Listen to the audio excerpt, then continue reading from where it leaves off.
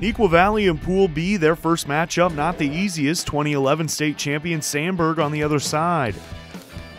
Cats don't look intimidated though early going. Alex Coyne sets for Griffin Shields in the middle, knotted up at 1.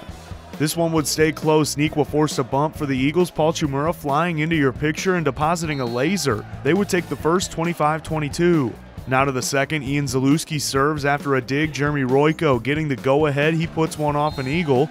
Sandburg went on a run up 17-13. That's when the Neuqua D gets going. Michael Scannell thinks he has an opening. James Martin and Coyne say think again. Now 24-23 going for middle hitter Kyle Van Steedem. Royko tall as a tower and doing a job. 26-24 Cats to a third.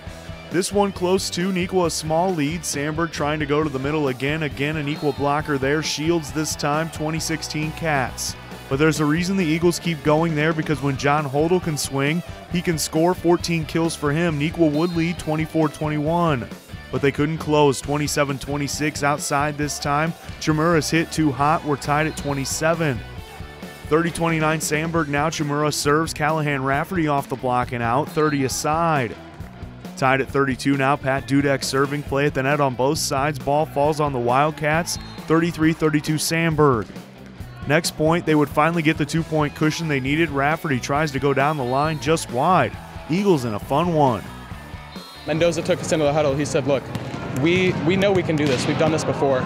So we just buckled down. We got a couple of key blocks and a couple of key digs in that second game that really propelled us into the third set. Obviously, Neuqua's very underrated for sure. I think they're a super talented team. Just like any other pool in this big tournament, you know, you're going to have talent all the way through. Gold, silver, bronze. It doesn't really matter. So I'm hoping we take care of our pool play and end up competing against some of the best teams in the state, in my opinion. It's bad that we lost, but it is a huge confidence booster knowing that Sandburg is as good as a team as they are.